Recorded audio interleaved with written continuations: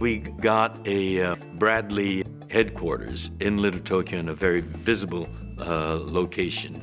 We got a lot of younger people, younger Asian Americans, aware of the importance of active participation in the democratic process.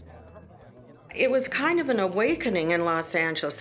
We were a divided city, and it was Tom Bradley's campaign that brought these disparate groups together. This city is ready, not for a black man,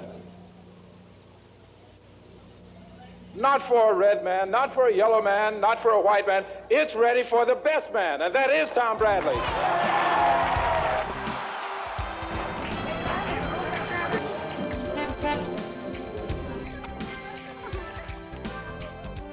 The voters handed Bradley a solid victory with 54% of the vote.